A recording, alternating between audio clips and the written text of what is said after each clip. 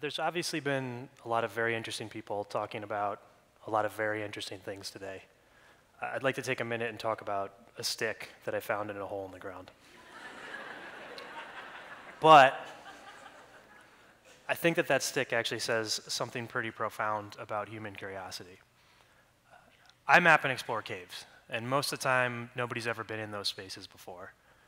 But in a cave in the Grand Canyon, a group of people and myself found that stick. A single split twig made to, used to make figurines like these, placed deliberately in a crack in the wall of a cave 3,000 years ago by a person who scaled 200 feet to get into that space. Why would you do that? I mean, why would you risk your life to put a stick in a cave?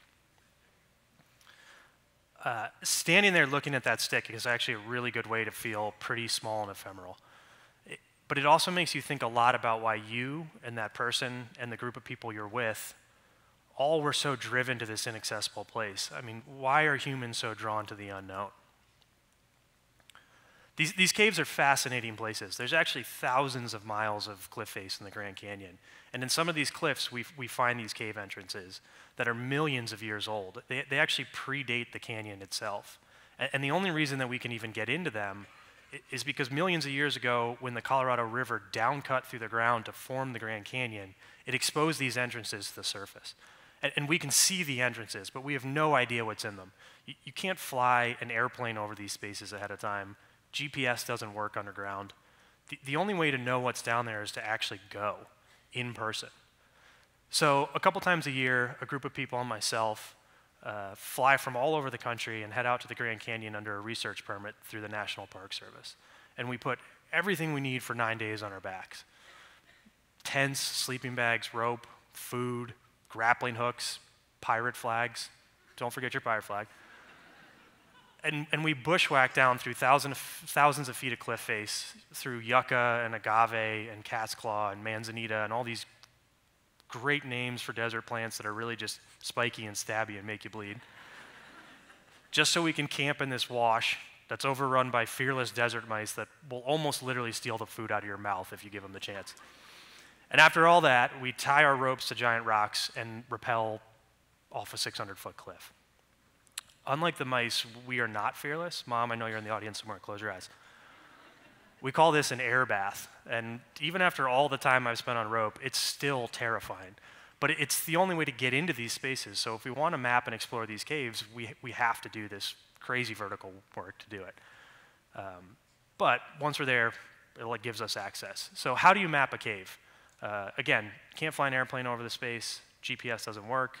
It's surprisingly old-fashioned. We actually take laser rangefinders and we collect data point to point to point throughout the entire cave.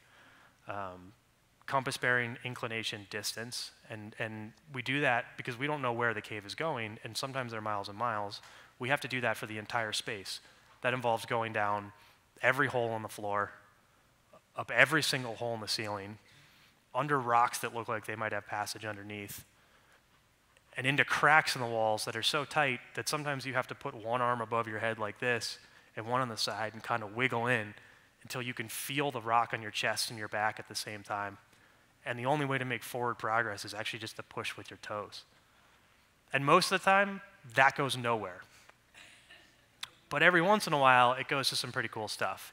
Like these giant underground rooms that, again, nobody's ever been in these places before. Or this. I mean, these are called gypsum flowers. They're actually an extrusion out of the rock pour that's caused by capillary action. You can just be going through this space and just run into a room like this. These are aragonite chandeliers. Again, just a strange geological formation. I like this one. This is actually the cross-section or end of a stalagmite that's tipped over. And what you're looking at is actually the rings that formed as the precipitation that was filtering down into the cave changed over years and years and years. So it's a lot like tree rings, but each one of those rings represents way more time than a tree. So we take all this data and we record it. And again, it's surprisingly rudimentary. I mean, we're literally writing it down on pieces of paper. These are not old sheets of paper. This is just mud. And on the left is the data, and on the right is sort of a hand-drawn sketch, and we collect that data for all of these places and plug it into a piece of software called Compass that does a whole bunch of trigonometry for us, and we end up with this kind of rudimentary three-dimensional line plot of the cave. You can take that and combine it with that sketch to form this sort of finalized map. And this is a ton of work. I mean, some of these caves, it's taken decades for people to create accurate maps of them. And there's cavers doing this all over the world, all the time. Why? I'll tell you a quick story. I signed up for a pretty hard cave trip. A woman I know was diving a sump at the bottom of a really cold cave. And so a sump is essentially just a water-filled section of passage that we were trying to see what was on the other side. And I signed up for this trip, and I'm telling a friend of mine that I'm going, a fellow caver, and he kind of gives me this sideways look. And I say, Andy, what's that look for? Are you telling me that I'm the only idiot stupid enough to do this? And without missing a beat, he looks at me and says, oh no, there'll be plenty of other idiots. I mean, this story is sort of my confession, right? I wonder all the time if this is crazy. I mean, to structure so much of my life around something that's literally most people's nightmare, to crawl into these claustrophobic cracks, to hang on rope, to sleep underground for days at a time, you know, just to produce this map. I mean, why would you do that? Why would that person 3,000 years ago scale that cliff just to put that stick in a crack?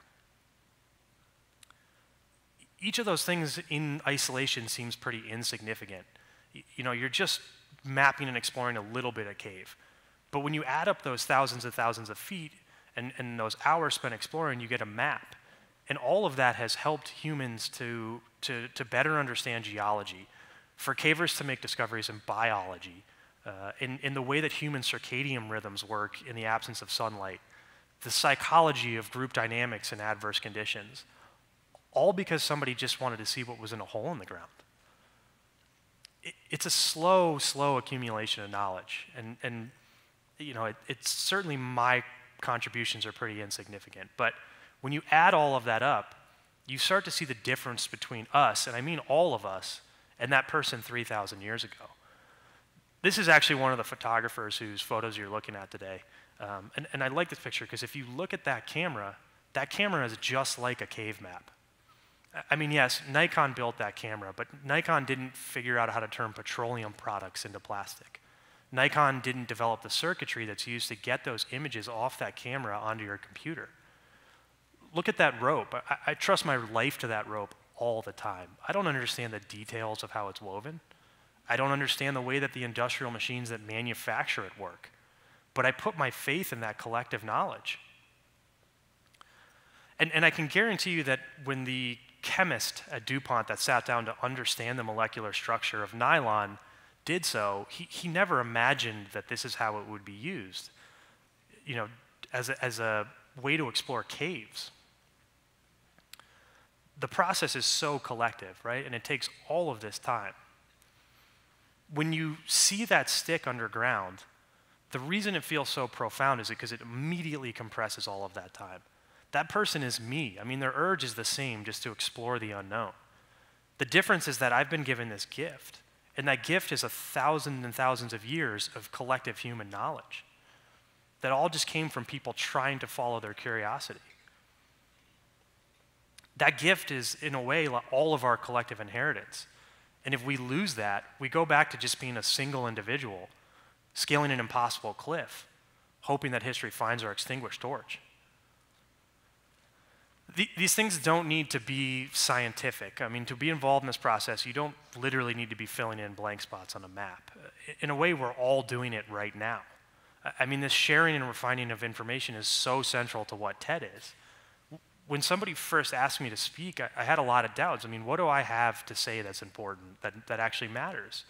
But I realized that in order to support this project, I had to engage in it, even if it meant risking failure. The first time somebody spoke at TED was actually 33 years ago. I had to look this up. And the amazing thing about that is if you go back and watch those early speeches, those people actually predict devices that we all now carry around in our pockets. All because people followed that curiosity and tried to fill in those blank spots in human knowledge. One really big blank spot in caving is the deepest cave in America. We don't know where it is. We don't even know if it's been discovered yet, because again, you can't fly an airplane over these places ahead of time. But the deepest known cave right now is 1,000 miles from the Grand Canyon in Montana. And at the bottom of it, it just keeps going, because so far human willpower has failed. I mean, we have to pack all our gear in on mules. Still the same thing. You're putting all this vertical gear on and going into these awful spaces, rigging all of these ropes. Most of the passage looks like this. It's tight. It's freezing cold. It's not quite literally. It's 38 degrees, I believe. And at the bottom, you just end up sleeping in a pile of mud and eating freeze-dried food out of Ziploc bags. Everybody who has gone hates it. I mean, literally, they hate it. And I wonder, why bother going back? I mean, why don't I just go sit on my couch and drink a beer? It's probably just a crack in the mud at the bottom, and yet I'm gonna go back. You don't need to crawl down a crazy crack in the mud in order to be part of this process. Human existence moves forward in a lot of different ways, but there's a couple of things you can do to help. I mean, if you see somebody engaging in something with a high risk of failure, don't judge that failure, support them. If you feel that curiosity in yourself to do something new or to try something new, even if you're not really sure why, don't be ashamed of that, follow it. And when you learn interesting things, share them. Because that's how we carry that collective inheritance forward, even if we have to do it foot by foot, pushing with our toes. Thank you. Thank you.